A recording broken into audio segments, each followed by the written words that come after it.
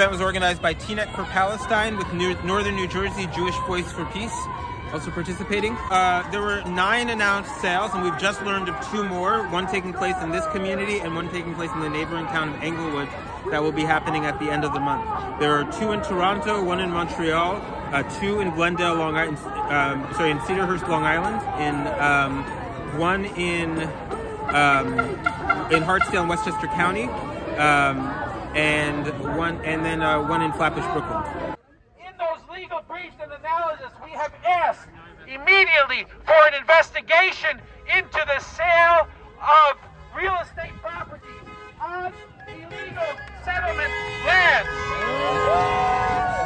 We have demanded an immediate investigation and have provided the legal analysis necessary for the Department of Justice to do its job.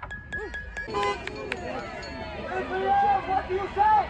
Israel, what do you say? How many kids did you kill today?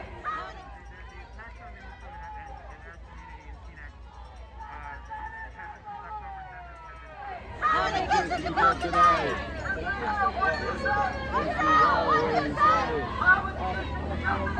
How many kids did you kill today?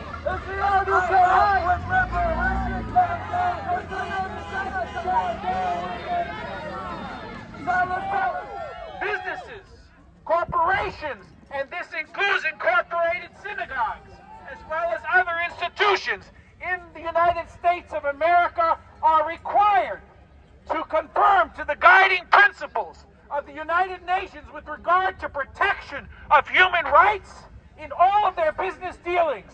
This is not happening.